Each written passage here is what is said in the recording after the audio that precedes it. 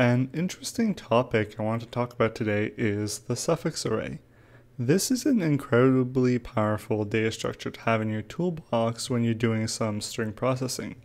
Suffix arrays are a relatively new data structure, appearing around the early 90s due to the heavy memory consumption needs of suffix trees. Let's start with the basics and talk about just what a suffix is.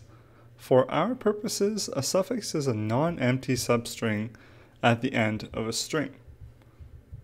For example, if we ask ourselves what all the possible suffixes of the string horse are, we are able to come up with 5 unique suffixes. And they are E, SE, RSE, and so on. Now we can answer the question, what is a suffix array?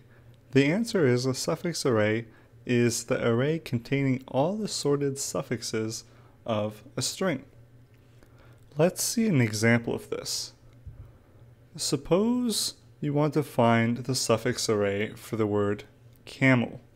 On the left, I constructed a table with all the suffixes of camel and the indices of where that particular suffix started in the string camel.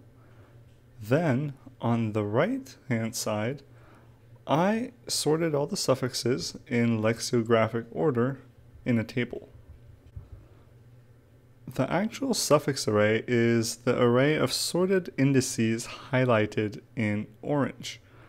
We do not need to actually store the suffixes themselves if we know where the suffix begins in the original string. This is an ingenious idea, and it provides us with a compressed representation of the sorted suffixes without actually needing to physically store the suffixes themselves. All we need is the original string and the array of associated indices. In summary, a suffix array is an array of indices which store the sorted suffixes of a string.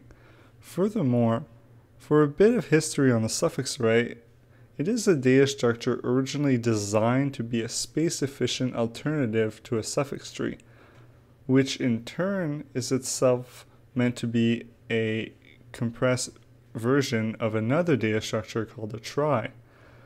As a side note, even though the suffix array is very different from the suffix tree, suffix arrays can do just about virtually anything the suffix tree can, with some additional auxiliary information such as a longest common prefix array, which will be the topic of our next video. So thank you for watching and stay tuned for the next video where I will introduce the longest common prefix array. Thank you.